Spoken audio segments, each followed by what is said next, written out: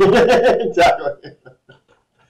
Welcome to This Week in Anime History, where we talk about things that happened this week in anime history. And today there's really one thing I want to talk about, which is on December 5th, 1966, Sally the Witch premiered in Japan. Sally the Witch, the first technically magical girl anime, also technically the first shoujo anime. So a lot of firsts. Magical girl in the sense that she is a girl with magical powers. She doesn't really transform. She doesn't have a magical compact or a wand or any of that kind of stuff.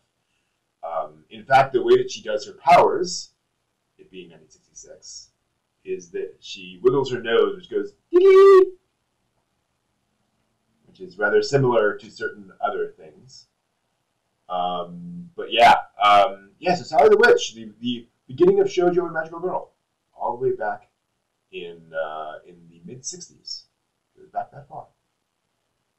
So very cool.